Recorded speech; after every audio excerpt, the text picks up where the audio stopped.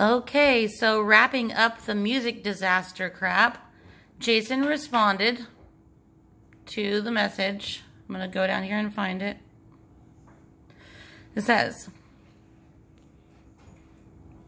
this is his response to all of, now I don't know what his response is to Music Master bashing Blue Frog, but anyway, the messages he sent to you are name calling, which is why the blocking feature was created.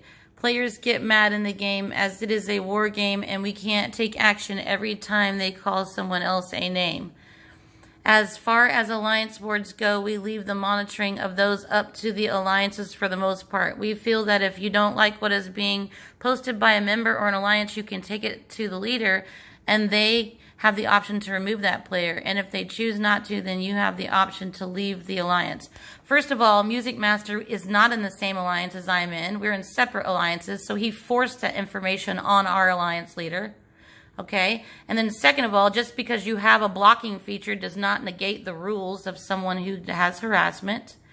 And then as far as players getting mad, it's a war game and we can't take action every time. We're not the ones that made the original ticket report. I was reported this morning for saying that Music Master is a liar and a bully and was warned for that, despite the ongoing harassment, which I've proven. Okay, I've proven it all. With all of my images and everything that he's seen.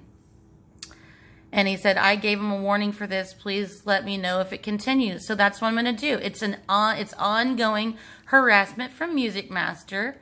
You lose. Everybody's on to his crap. Our leader's not going to boot us out. And even though Music Master might think, oh, he's going to be watching her now, I don't really give a shit.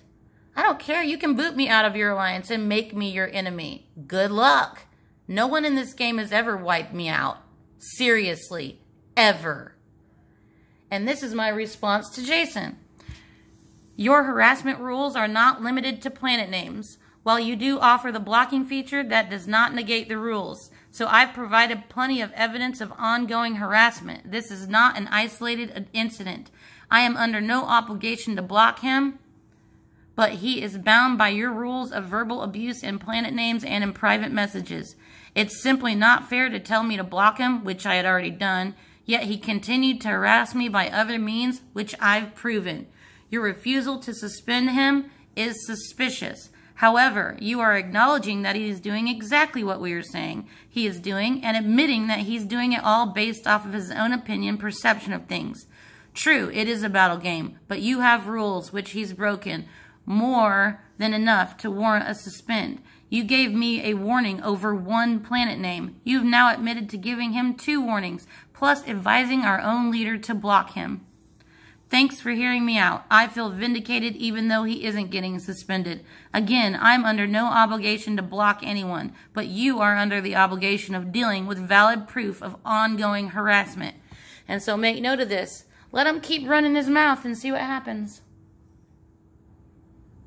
I don't have to block him. They can tell me to block him, but he continues to harass me, then they have to deal with the harassment. Yep. At some point, it's not going to matter anymore because I'm going to smash the hell out of him. And his little ABC buddies want to come after me? Bring it on. Bring it on. We destroyed 5 moons at once. We can actually destroy 6 at once, okay?